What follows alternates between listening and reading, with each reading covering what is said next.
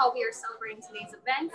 Now with me right now is the longest serving mayor and elected leader Paul McDonald. He's clearly, you've had so much experience under your belt. He is the re-elected mayor of Agania Heights. Now, Mayor, clearly you love what you do. You've been doing this for decades. What is the most rewarding part of being mayor? The most rewarding part is having the programs that are needed for, that would help young people.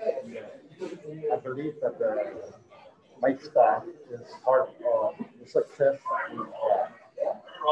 we have the longest programs in the history of years. To name a few, like after-school program, summer camp, intramural, softball, and the baseball program. People don't realize that if you combine all of that, you have a lot of success in your program, especially for the Now, I love that you mentioned that school program because I did get the honor and privilege of working alongside with you and your staff as part of the AmeriCorps program a couple years ago. So clearly, you have so much experience under your belt, and obviously things don't always go smoothly, especially during this year with the pandemic. What are some of the challenges that I would say you have faced? Yeah, to run the programs and keep up with the facilities. I have the first gym. I have the longest baseball field, and keeping up with the facilities, so that people can use and our kids can benefit from all the facilities that we have. Now, obviously, you have a lot of wisdom coming with you. What is some advice that you give to some of your colleagues? The first thing I'll tell them is to please keep your constituents aware of what's happening and to continue to be consistent in your program.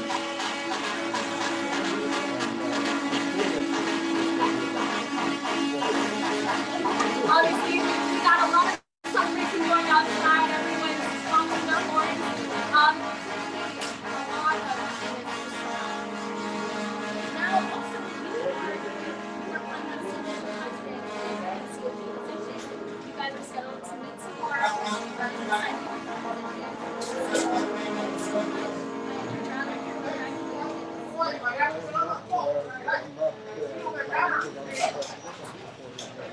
Okay. Thank you so much for that.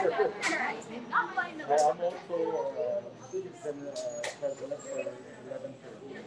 Well, thank you so much again.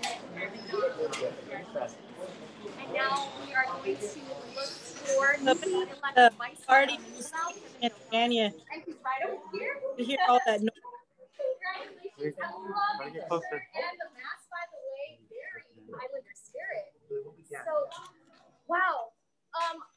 I love that we just ended up very hot, inauguration. Beautiful nonetheless. This is your first time serving. First, let's start with your decision. Well, I've been active in the community for over 20 years, but I wanted to just kind of reach out, have an opportunity to reach out to more people. So I figured that running for office for our village would do just that. Yes, that's the reason why I decided to run, to try to help as many people and provide more services to more people. Now, what would you say is the main issues in the village that you're trying to tackle? Well, basically, it's just trying to take advantage of the fact that we are the village of education, culture, and sports. So just trying to provide more opportunities and plan services that are now relevant because of the virus that can actually service more of our people instead of just trying to be creative and to think out of the box. So that's where I think the challenge is. I'm ready for the challenge. Okay, again, thank you so much. Newly elected Vice Mayor of Manila, Kevin Delgado. Congratulations. Thank you. Thank you.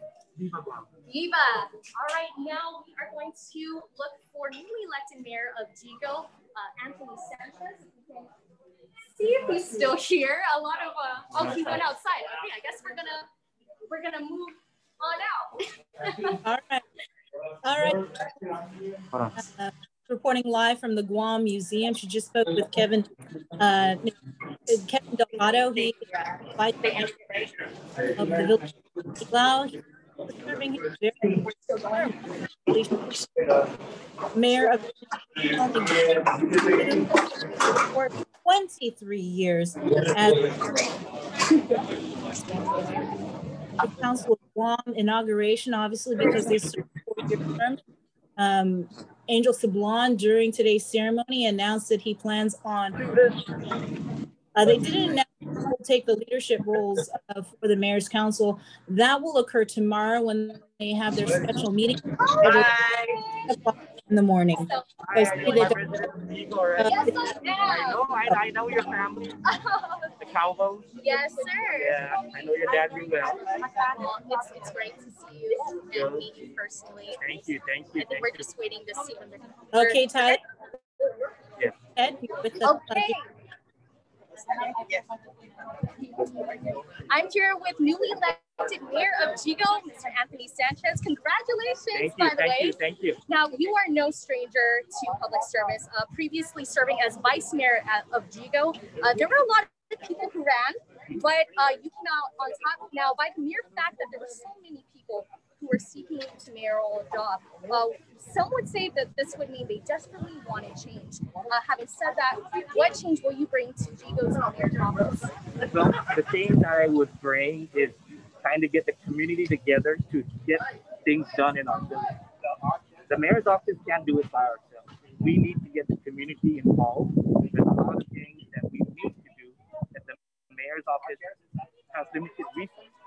So by getting the community involved, that's the way we're going to move our village forward. We all need the help, and I'm hoping the village residents of Jigo are listening right now. Please, I'm going to reach out to you guys for help. We all need the help. We can't do it ourselves. And if there's anything that the mayor's office can do to assist you guys in any way, please give us office a call. Thank you. Absolutely. It takes a village. Now, during the campaign, several people brought up some of the major issues in Jigo, and that is the huge problem with illegal dumping. What will you do to address this? Well, with the illegal dumping, we just have to work with the other government agencies, EPA, the other mayor's offices, to try and find a solution to try and solve this illegal dumping. I mean, like I said, as the mayor's office, we can't do it by ourselves. We need the people of Jigo's help to try and stop these illegal dumping. All right, and your goals for 2021? Continue the hard work. All right. All I can do is continue the hard work and let it speak for itself. All right, congratulations, Mayor. Thank you so much. You're welcome. And we have Vice Mayor Loretta Leones. Now, congratulations, newly elected Vice Mayor of Jigo.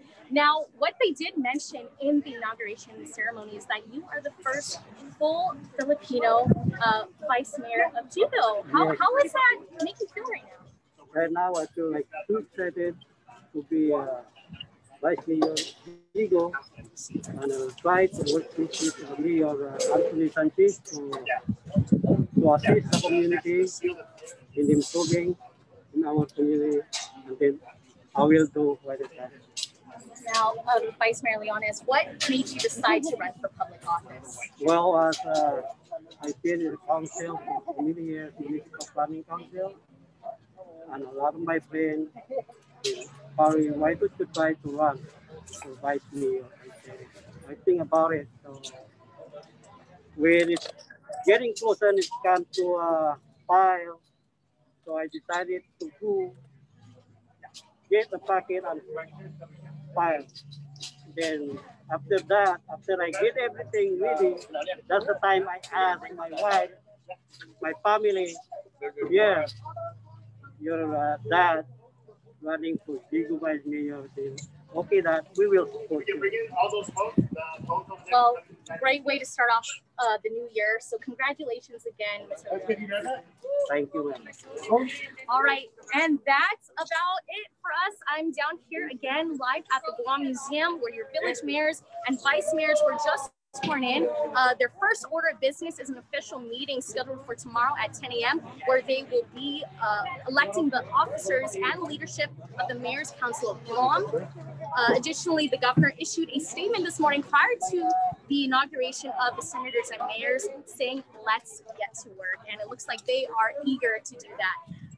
Reporting live from the Guam Museum, I'm Matanane. We'll see you all tonight at 6 on prime time. Thanks a lot, Tyler, reporting from the Mayor's Council of Guam inauguration.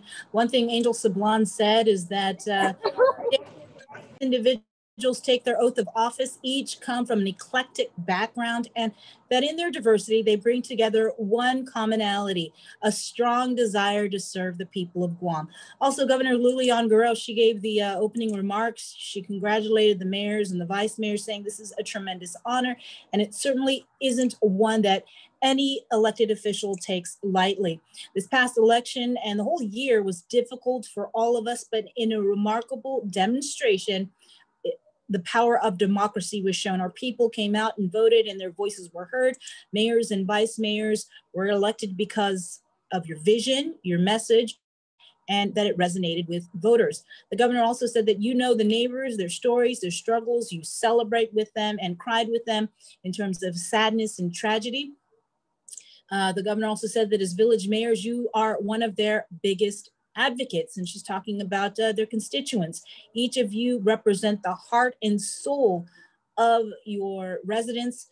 Much of our success during this pandemic has been because of your partnership with village, or their partnership with village leadership. She said that our recovery is dependent on working together. To the